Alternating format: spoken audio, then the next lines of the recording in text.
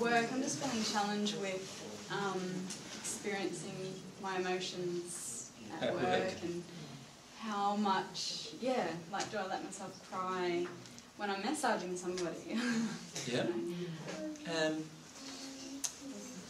Because of the type of work you do, it's probably easier than other types of work.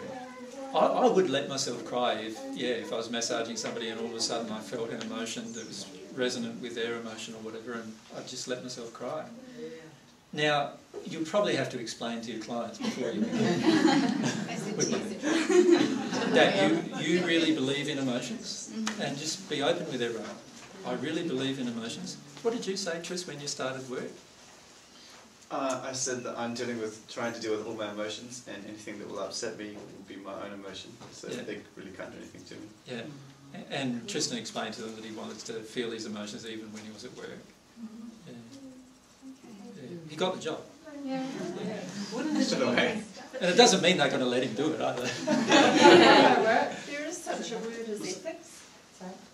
Ethical behaviour. Yep, what's the ethical behaviour? With your emotions, if you have emotions that really are not appropriate. But remember what I said. Here's me. Here's the emotion flowing through me. As soon as I stop the emotion flowing through me, what's going to happen? It's just going to go out. What's more ethical? We'll deal with it later. No, that's not ethical. That's throwing it out right at that moment. It's not ethical. You'll need to change your definitions of ethical if you want to deal with your emotions. I'm just being blunt, but it's true. We need to come to see everything how God sees it. Do you understand that? How does God see your emotions? As precious. It is you, it's your soul. He views your emotions as precious. When you're at one with God, what will you view your emotions as? Precious. They are precious. You want to feel them right now. You won't want to put them off. Right? And you can take on man's definition of ethics or man's definition of love or but if you take on that, what are you going to get? What we've got right now. Do you want that still? No. Well, then you'll need to change and do it God's way if you want. Now, you don't have to. I'm not saying you have to. You can keep doing it self-reliant way if you want. Remember? I said there's a difference between self-reliance. You can keep doing that if you want. It's your choice. I'm not saying you don't have to do that. I'm saying you can. You're allowed to. You've got free will. AJ, how do spirits do it in the spirit world? Like, say someone passes, like you were telling me about my dad, who's not in a very good place at the moment when he passed. Yeah. Does he get help by others, or does he have to come to it himself, or how does he do it? He will only be helped if he wants help. Right. So the first step is to ask, is it? Or to have a desire It always gets down to desire. A desire to progress? Is that what does he desire? He needs to have a pure desire to deal with his own crap, shall we say. Okay. Yeah. It's a very good book, I think I mentioned last week, Post-Mortem Journal. Post-Mortem Journal. If you can get a copy of it, it's a very rare book and it's not published anymore.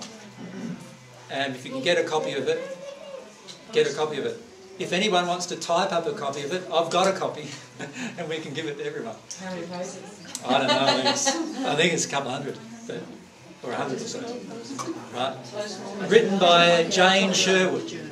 It's a copy, it's a description of Lawrence of Arabia's passing. And in it, he deals only with emotions. And it's a really, really good book because it focuses on the importance of dealing with emotions even when you're in the spirit world, and also focuses on what happens energetically when a person refuses to deal with their emotions. What was his name? T. Lawrence, was it? Lawrence of Arabia. Whenever he decided to not deal with his emotions, he projected these emotions at his teacher, and the teacher instantly left. And he didn't come back again until he owned his emotions. Can I type that up? Sure, I'll bring it next time when we come down. Yeah. That'd be great. There is a website you can go to that deals in out-of-print books. Yeah, that's where I got this book from. But it's like, I don't think they'd have 100 of them. No. It's a fantastic book because it outlines even in the spirit world what's happening with regard to emotional processing. Yeah. and the explanations that he received about his emotions. We could do it as a Word document and then email to everybody. Thank you. I'll do the list of names. It's an awesome book. It's really worth reading. Really worth reading. Whenever you do that, whenever you block your emotion, you are instantly projecting it. You are instantly at that moment damaging everything around you. If you want to choose that, you can. You're allowed to, because you've got free will.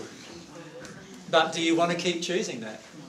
So Really? everybody's got free will, so many more people could be in prison if they executed what you're telling them to. Why would they be in prison? A lot of it could be illegal. How can feeling your causal emotion be illegal? Wicked thoughts, wicked emotions. Yeah, I'm not saying to act upon them. I'm saying to feel them. Did I ever say to act upon them? No. In fact, I've said quite the opposite, haven't I? Don't act upon them.